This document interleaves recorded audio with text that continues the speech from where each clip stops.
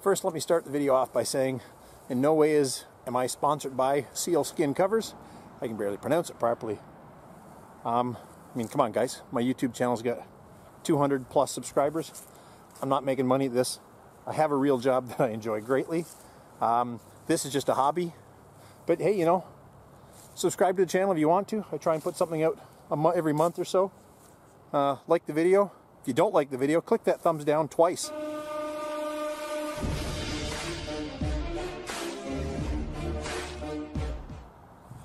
This is our 2005 Monterey 302. It's November 8th. Season is long over. It is a beautiful day though. It's 16 degrees Celsius here this afternoon. 2 years ago it was snowing. So for the last few years I've had indoor storage for the boat. This is the first year we're at the new house. I have a backyard that actually can handle the boat on the trailer. The issue is I didn't have a cover for it. When we kept it indoors, didn't need a cover. I had a tonneau cover, left the canvas camper top up. It was indoors, didn't have to worry about it. I was a little surprised the cover showed up in a box this size. I mean, the boat is 34 feet overall length, if you want to count stem to stern. Turns out the cover was vacuum packed.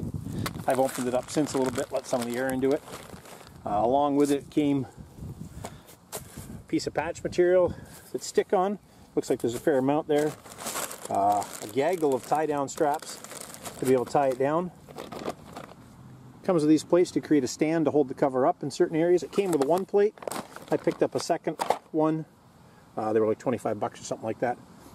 The cover cost me, it was on sale, cost me just over $400 Canadian, plus 25 bucks to ship it up here. I had it in like 7 days, which I could not believe it came that quick. The only thing I am worried about is the fender racks. I'm not 100% sure if we're going to have to put the fenders in.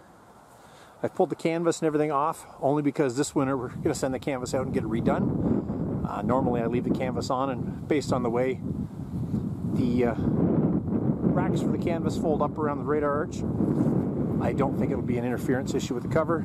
Supposedly the cover's got an opening on it to push your flagpole and everything out through. The flagpole on this boat's the VHF antenna. I folded it down. We do have a spotlight and a TV antenna up there, so we'll see how it works on that. The covers, it says polyester. I don't know what the numbers mean. They list it as a 1200D. I assume that's some sort of thread count or something. The other one I was looking at, it was a universal fit, was only a 600D, and it was 100 bucks more, so I'm kind of thinking that this should be a better cover. It's got nice mountaineering type plastic clips sewn in with some nice back support. It's got a line sewn in all the way around, tighten it down. Thankfully it does actually have a front and back marked on it, or bow and stern. Okay, so the first thing we've come up with, we're going to have to leave the fenders in the racks over the winter. I wanted to take them out, clean them up. Or I guess the other option is take the racks off. The racks got a bit of a sharper edge to them here. I'm worried it's going to cut the canvas for the cover. The other thing is, I think we're going to have to drop the anchor. I'll stretch the cover a little more, see how it fits, but I'm thinking I've dropped the cover and maybe wrap that in foam, or sorry, drop the anchor and maybe wrap this in foam a little bit to protect it. We can just swing the anchor down here on the trailer somewhere out of the way for the winter. So that's one of the two cover supports I bought, or it came with one. I bought an extra. I put it right next to the spotlight, just take the pressure off the spotlight. So I probably should have bought a couple more of these things. The idea is they're to hold it up and help shed the snow off the boat. I'm not sure how well this one's going to sit. I may have to make something out of wood or something instead. Be nice if there was some Velcro or something on it you could stick to the cover to hold it from doing this. Plastic's got slots in it, almost like you can tie it down with something. It's my other complaint. I hate to be a whiner, but there were no instructions with this cover. I mean, it's just a boat cover, right? How hard can it be to put on?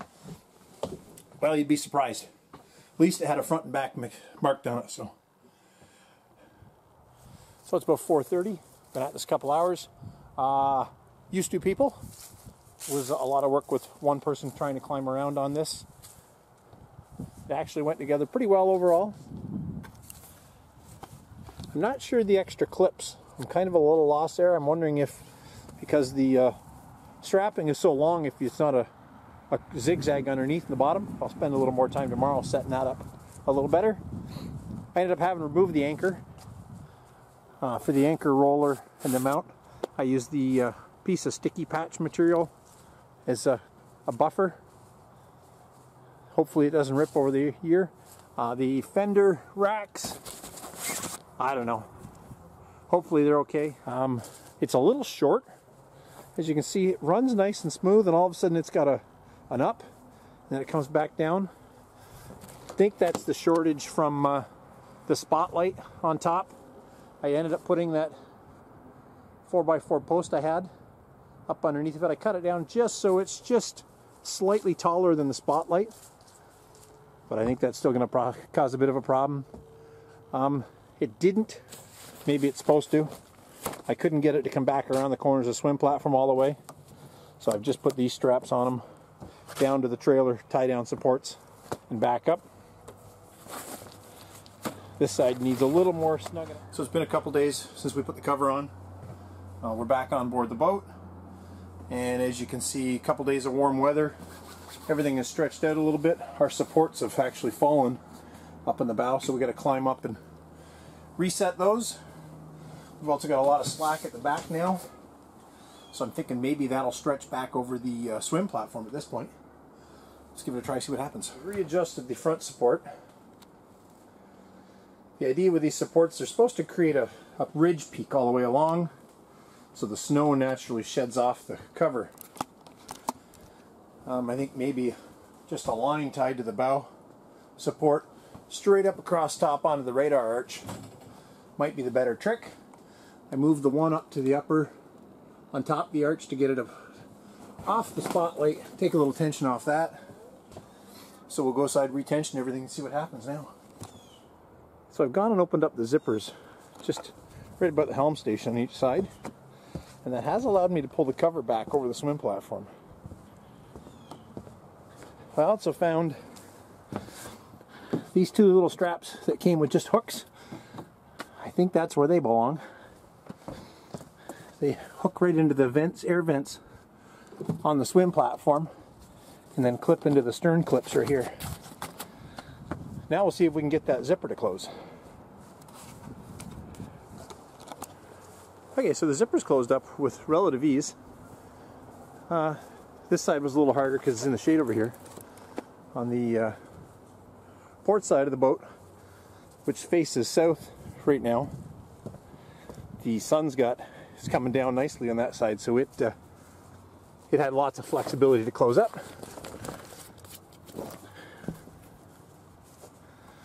We popped up a little bit here at the bow, but I think once we pull that strap down tight and pull those drawstrings in, it should tighten everything right back up.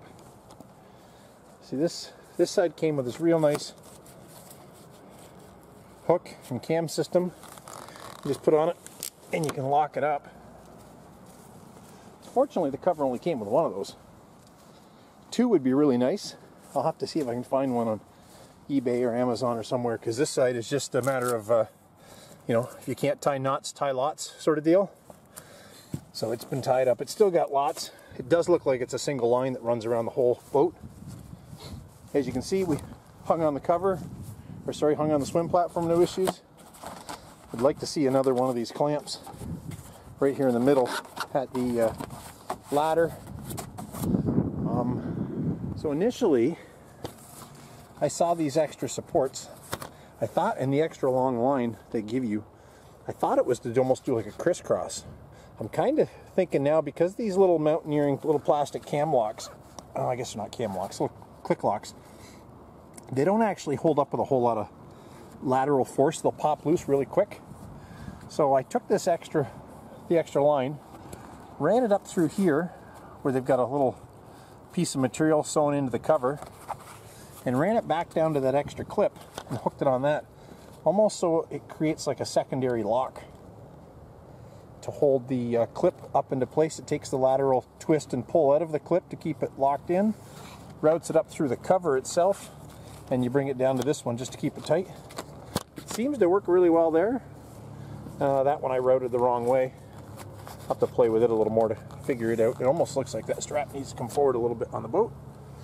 And these ones I've yet to do. All in all, I'm happy. Quick little cleanup. Bugs are out tonight. I don't know why. Like I said, 2 years ago we had snow on the ground. Today I'm getting chased by no-see-ums. You know, those little things that get you. So that's my review of the Sealskin cover. Couple words of note. If the guys from Sealskin ever watch this, some spare plastic clips in the kit would be handy. I broke one back here by mistake, trying to put too much tension on the rear. And a second one of these tensioners would be awesome. I guess I should put something behind that so it doesn't ruin my oxidized dull finish. That'll get all cleaned up in the spring. I'll post a picture maybe at the end of the video showing how it looked in the spring of 2021 when I started. So it's been about a week since I put the cover on. So far very, very happy. Had to come out and make a couple adjustments here in a bit of a windstorm earlier in the week. We had winds in 70, 80 kilometers an hour.